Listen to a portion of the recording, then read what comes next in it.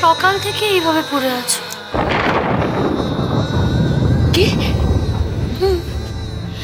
ওই তুমি যাওয়ার পর থেকেই বোধহয় না গো। মানে মানে মা সকালবেলা না তোমার আর আমার কথাগুলো শুনতে পেয়ে গেছিলেন। কালকে তোমার দাদা তোমাকে এটা বলেছে তো যে তুমি যদি এই বাড়ি থেকে না বেরিয়ে যাও তাহলে আমরাও আর মায়ের কোনো ভার নেবো না। বৌদি কেন কেন আমি কি বিয়ের সময় ওই দস্তাখত লিখে এসেছিলাম যে সারা জীবন আমাকে এরকম একটা খিটখিটে অহংকারী আইবুড়ো ননদ আর তার সাথে একজন একচোখা অসুস্থ বুড়ি শাশুড়ির হ্যাপা সামলাতে হবে?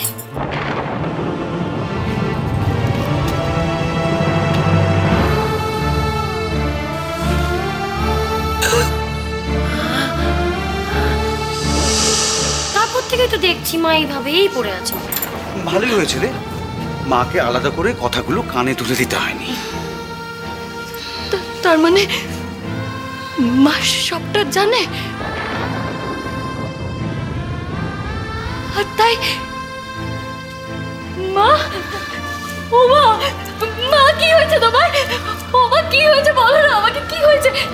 ডাক্তার কি বলেছে বলো না? মাকে এক্ষুনি হসপিটালে নিয়ে যেতে হবে, এক্ষুনি হসপিটালে নিয়ে যেতে হবে, মাকে এক্ষুনি হসপিটালে নিয়ে যেতে হবে। দাদা আমি ফোন করছি বড় বৌদি, মাকে এক্ষুনি হসপিটালে নিয়ে যেতে। চলো। কোথায় যাবো মা? ও মা মাকে হসপিটালে নিয়ে যেতে। বৌদি আমার হাতটা ছাড়ো বৌদি।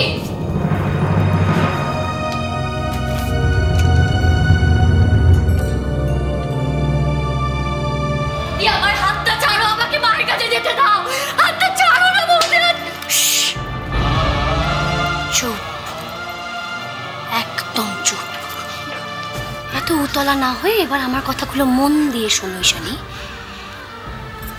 আমরা মায়ের জন্য কোনো ডাক্তার ডাকিনি। কেন কেন ডাকনি? পাগল হয়ে গেছো নাকি তোমরা? এই দাদা কেন ডাক্তার ডাকিস নি রে? হ্যাঁ আমাকে কোনো খবর কেন দিস নি? কেন খবর দেব? তোর সাথে আমরা কোনো রকম সম্পর্ক রাখতে চাই না। এই নাও তোমার যা যা দরকারি জিনিসপত্র সব ওখানে গুছিয়ে দিয়েছি। আর কিছু থাকলে সেগুলো একদিন এসে নিয়ে যেও তোমার সুবিধে মতো। আর অবশ্য চাইলে তুমি আজকে তোমার সাথে মাকেও নিয়ে যেতে পারো, চিকিৎসাও করতে পারো, কিন্তু সেক্ষেত্রে মায়ের প্রতি আমাদের আর কোনো দায় থাকবে না ঈশানী। আর তোমার সাথে সাথে মায়ের জন্য এই বাড়ির দরজা চিরতরে বন্ধ হয়ে যাবে। না হলে আমার আকাশ ঢাকা ঘন কালো মেঘ। তুই এখনই এই বাড়ি ছেড়ে বেরিয়ে যা, তারপর আমরা মায়ের জন্য যা করার তাই করব। জানিস আমার আকাশ ঢাকা ঘন কালো মেঘ।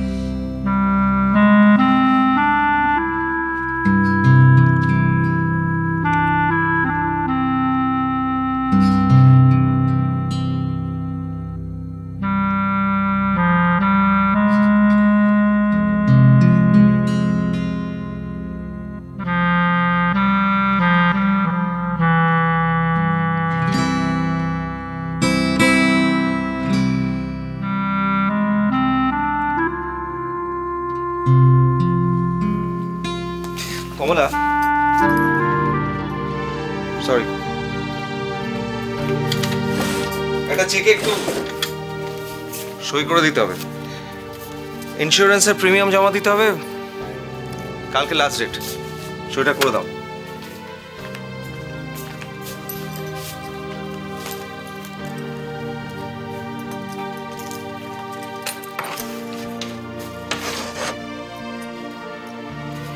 কোথায় করবো সইটা? ঠিক তো কিছু দেওয়া নেই। কি আশ্চর্য, প্রত্যেকবার তো কি হলো? কি প্রবলেম? আরে কমলা,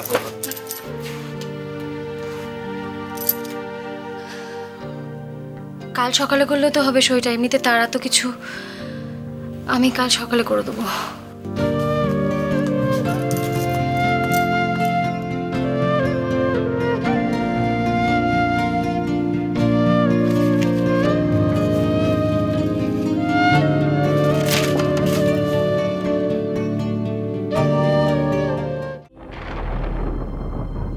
বেরিয়ে যাব? কোথায় যাব? সেটা তো আমরা জানি না। আমরা শুধু জানি যে এই বাড়িতে তোমার আর কোনো জায়গা নেই।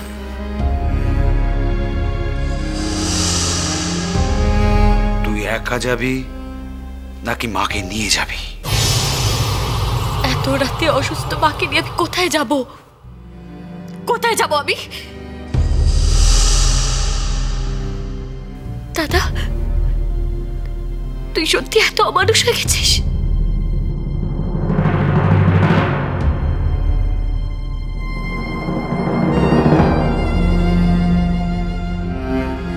ঈশানী, তুমি যত দেরি করবে এবার বেরোতে, ততই কিন্তু মায়ের চিকিৎসার জন্য এবার দেরি হবে।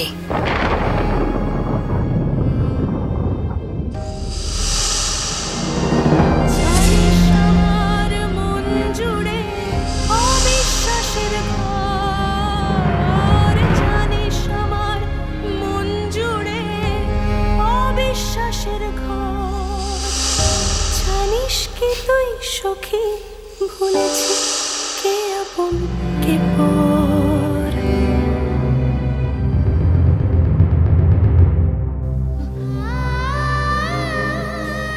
মায়ের এই অবস্থা, তার মধ্যে তোর সব কি শুরু করেছিস? মা খুব কষ্ট পাচ্ছে, আমাকে এক্ষুনি ডাক্তারকে ফোন করতে হবে, এক্ষুনি একটা ফোন করতে হবে ডাক্তার। দাদা, মা খুব কষ্ট পাচ্ছে, একটু বোঝো বৌদি আমাদের প্লিজ। না না, আমরা আমাদের শর্ত থেকে আর এক পাও পিছনে হাঁটবো না ঈশানী। আজকে মায়ের যদি কিছু হয়ে যায় না, তার জন্য কিন্তু শুধু তুমি দায়ী থাকবে, শুধু তুমি। তুমি আর তোমার জেদ, তুমি আর তোমার বেয়ারাপনা, আর তুমি আর তোমার মতব্বরি। ঠিক তাই। তোর কোনো ব্যাপারে কোনোদিনও আমরা কথা বলতে আসবো না। এবার আমাদের রেহাই দে প্লিজ, আমাদের রেহাই দে। ভিক্ষা চাইছো কেন? কাঠটা ধরে বাইরে বার করে দিতে পারছো না? শোনো, এটা না আমাদের বাড়ি, আর আমরা সিদ্ধান্ত নেবো যে এই বাড়িতে কোনো অবাঞ্ছিত মানুষকে থাকতে দেবো কি দেবো না। আমি চলে গেলে তোমরা মায়ের চিকিৎসা করবে তো? হ্যাঁ, ডাক্তার ডাকবে তো? মা খুব কষ্ট পাচ্ছে। তোমাদেরকে ভরসা করবো কি করে বিশ্বাস করো না। আমাদেরকে একদম ভরসা করো না, বিশ্বাস করো না, সেটা তোমার সমস্যা।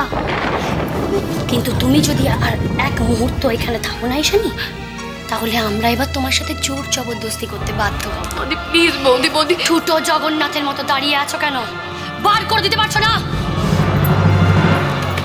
দাদা, এই দাদা কি করছিস? দাদা দাদা, আমার করিস না দাদা, বেরিয়ে যাও।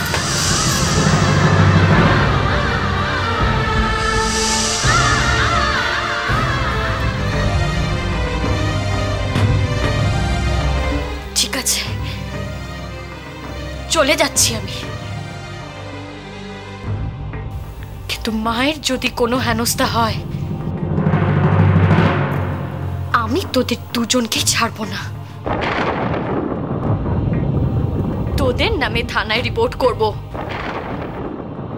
মানবাধিকার কমিশনে নালিশ করব।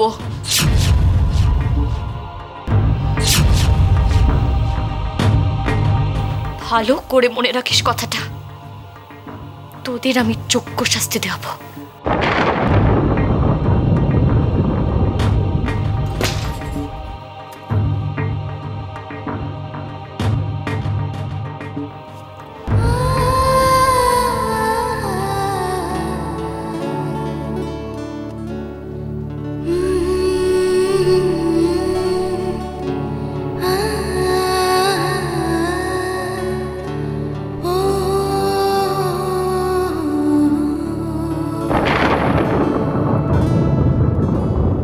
কমলার মতো মেয়েকে নিয়ে কোনো স্বামী কখনো সুখী হতে পারে না।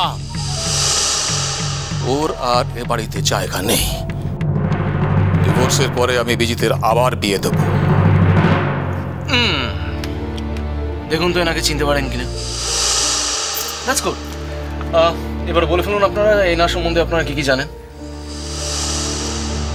মাস 8 আগে উইদাউট এনি নোটিস উনি বাড়ি ছেড়ে চলে গেলেন। চলো চলো চলো চলো চলো পাল্টাই।